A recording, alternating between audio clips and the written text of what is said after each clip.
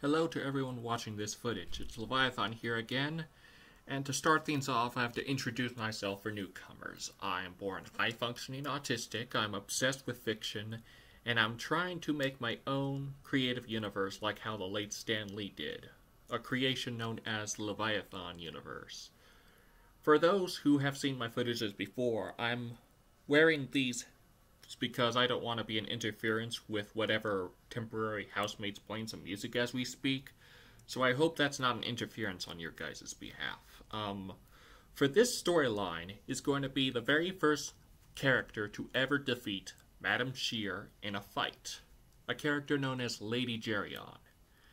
And as if you could bear with me, I'm going to read out this storyline for you, and I'll do all that I can to make it work on your guys' behalf. Lady Geryon, number 1, The Beginning. Created and copyrighted by Levi Corsi Ames, July 31st, 2015. To begin the story, we start traveling across the outer parks of New York City until we find ourselves observing Tyrannotaur while she is working on something in her temporary lab. With my scantily 16 complete in production, I must have something to annihilate that Madame Shear. With these 3 captured assassins, I shall merge them into one single entity, a highly formidable organism. With the unconscious assassins on a metallic table, Tyrannotaur placed them into a specialized machine where electricity merged them into the outcome of 3 torsos and only 1 pair of legs, along with making a few amputations on them. To help with that, Tyrannotaur fused a flamethrower right arm for the right torso, a machine gun left arm for the left torso, and a pair of metallic bladed arms for the middle torso. As the creation was revealed to us, the right torso has blue eyes, flowing blonde hair, and has a flirtatious personality. The left torso has green eyes, black hair, and a short bob, and has a stubborn personality. And the middle torso has brown eyes, short red hair, and an utterly determined personality. They also possess a strong healing factor, high agility, and only the center torso can control the pair of legs. Tyrannotaur explained to it, "You, my creation, shall forever be known as Lady Geryon. Your first mission is to eliminate the heroic Madame Shear, the founder and CEO of Bladertech Industries.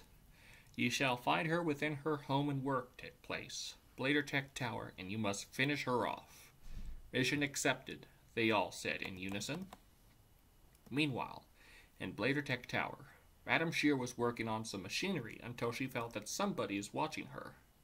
Eventually, Lady Geryon appeared from within the shadows. "Who are you?" she asked them. "We are Lady Geryon," the center torso admitted to the irritated Shear. "We have been created by Tyrannotaur to defeat you in a bloody showdown. By this night, we truly doubt you'd survive." "And I honestly doubt that you could destroy someone as deadly and clever as me," she responded. Lady Geryon then answered back in determination, "Prove it." And they began the fight. Unfortunately, Madame Shear found that Lady Geryon was far more powerful than she first expected. After the fight, Lady Geryon defeated her and left her lying on the floor, gushing out blood, as her main computer system, Maya, started recovering her. Luckily, when Lady Geryon returned to Tyrannotaur, they found that she betrayed them by showing that she doesn't really care for them. Outraged of this, Geryon fought their creator and left her for dead. Nowadays, Lady Geryon decided to consider themselves more as anti-heroes rather than legitimate villains.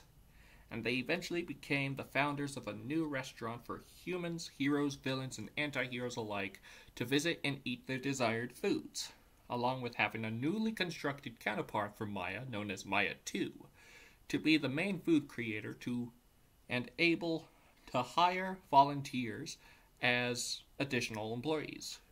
To avoid as many fights as possible, the restaurant was separated to 2 kinds of weeks: Heroes Week for only the heroes, and Villains Week for only the villains, while the anti-heroes can visit the prized restaurant as often as they personally desire. And to this day, the joint was known as the Triplets Bar and Grill. The end.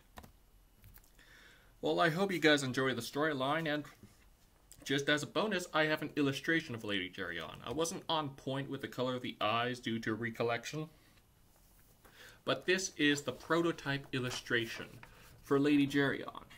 As you can see, only the center torso could control the legs. Flirtatious, stubborn, and devoted and determined. You know what I'm saying? Hope you guys enjoyed the footage, and hopefully you guys enjoyed the storyline as well. I did all that I can to keep it efficient on your guys' behalf. So until next time, I'm Leviathan. And until next time, hope you guys are willing to learn more about my creations and such. And until then, and transmission.